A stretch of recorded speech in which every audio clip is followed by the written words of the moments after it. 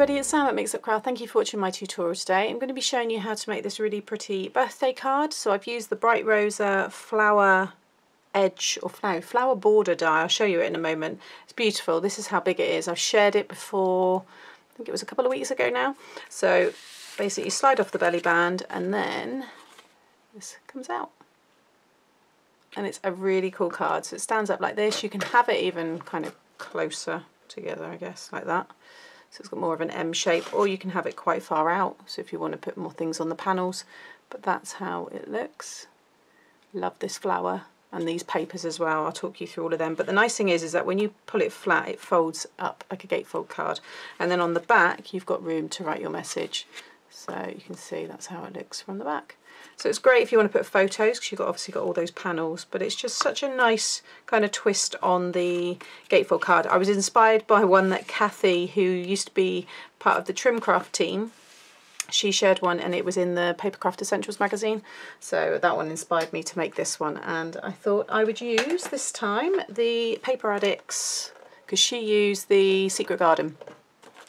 So I'm using Paper Addicts Forever and Always. It's such a pretty paper pack. I used this on my Ferris wheel that I shared a couple of weeks ago, and yeah, really like this one. So again, I'll share all the links, and this is the Bright Rosa flower band die. So that's the flower itself. I'll be showing you all this in a moment when I actually come to cut it, because I've done one, but I need to do two, and I need to do the middle for that one as well.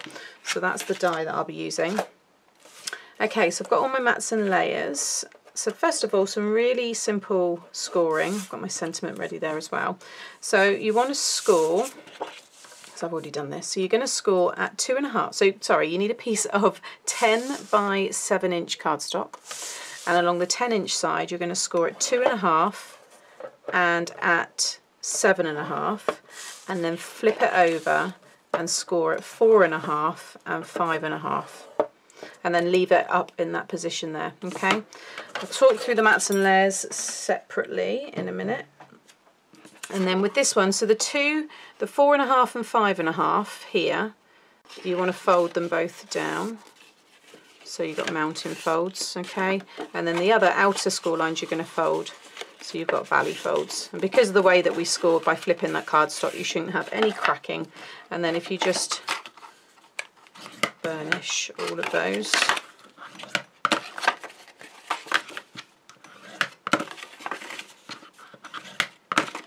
You will now have that kind of pop-up gatefold look. Okay, so now we need to do all the mats and layers and decorate, and that's it. It is really simple. I've added the belly band and everything as an extra. You don't have to do that if you don't want to. So you are going to need, and now it depends, the amount that you need depends on whether you want to do mats and layers on all of them. You may just want to do pattern paper and just mat it and that's it, but I've done mats and layers. So for my mats, I've got the gold Dovecraft mirrored card, and this is going to go here, here, and then on the backs as well. Okay, now you may want to have the backs here white for your message. I'm going to keep my messages on the middle ones on the inside there.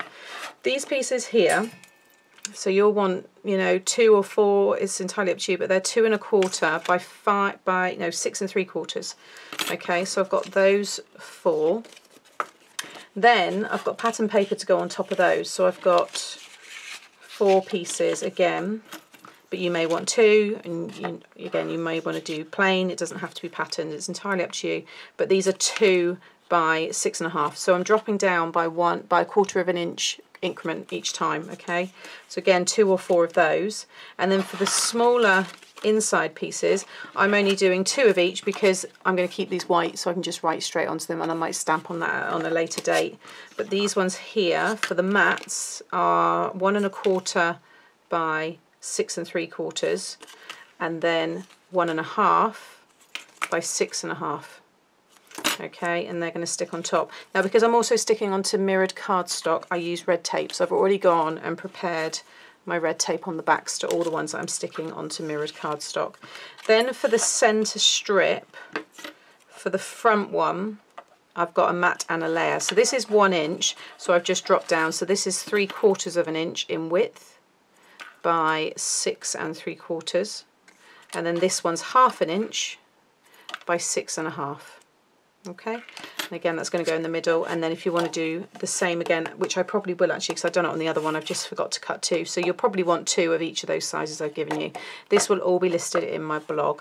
So what I'm going to go ahead and do is get all of these mats and layers stuck down, and then I'll go through and die cut that flower and yeah, finish the card.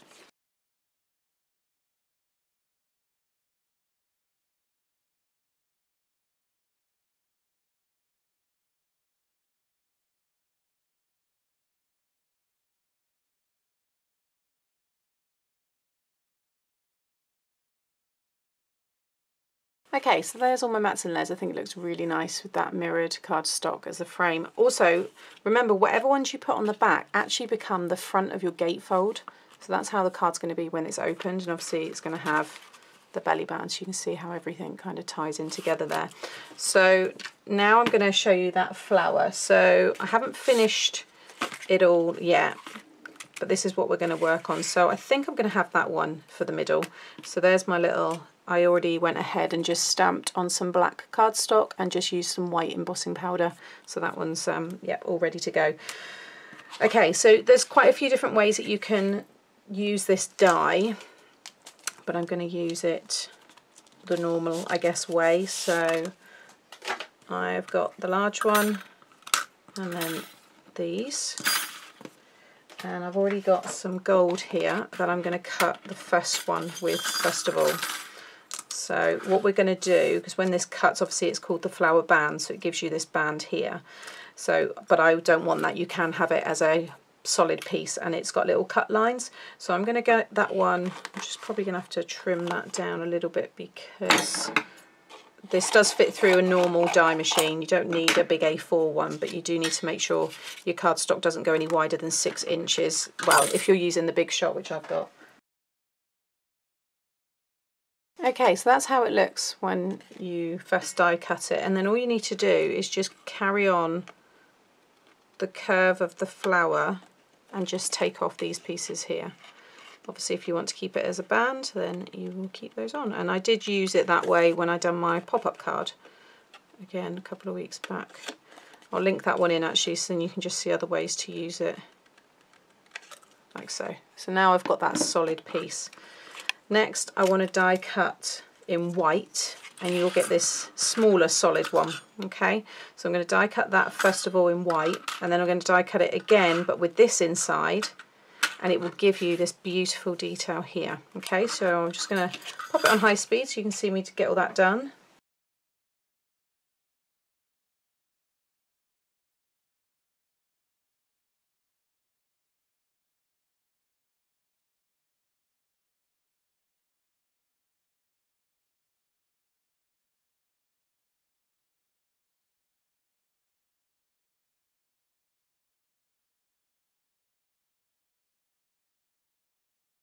Okay, so I've just done the 2 flowers. Oh, that one's moved. And I've just done the green pieces for the middle.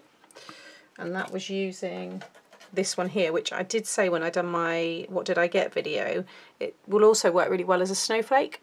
So it's, yeah, it will definitely get used again through my kind of Christmas and winter tutorials. So now I want to do the smaller flower, which is this one here, and it works the kind of same way. So you've got this one, which will cut out this thin frame, and then that one will cut out the solid.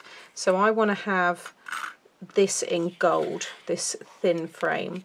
So I'm just going to trim that one down, and then I want this one in white, and then I'm going to do these in green and another colour as well. So I'm just going to get them cut. Okay, and you can see there, look how lovely that is. So now when you sit that over the top, you get a really pretty flower. Oh, like so. You can offset it as well, you don't have to have them, you know, right over the top, but now when that goes in the centre, you start to get this really lovely topper. It'd look great on a present as well. So I'm going to cut that again for the other flower, and also cut those like smaller snowflakes as well.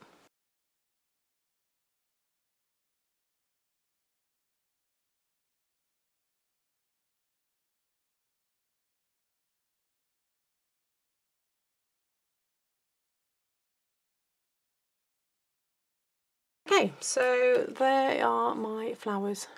They look really, really nice. They do look even more special, I think, with the mirrored card. There's just something about it. I use it so much in my tutorials. So I think I'm going to have, yeah, I think I'm going to have this one in the middle. So you want to make sure that you have it, because if you have it like that, it goes over these score lines here. So I have to have it like that. So with the point running with this middle piece here. So I'm just going to grab some of my glue and just put a strip down through the middle and stick that one down there. You can have it higher up if you want, but I have it right in the middle, like so. And then my little happy birthday, and I'm going to just grab some foam and pop a few pieces on the back there. Now, of course, you can decorate all these. I do actually have some flowers that I might add in, so I'm going to sit that right across the centre. And then I've got these here, which are part of the collection, but I'm not sure if I want them or not, so we'll save that till later.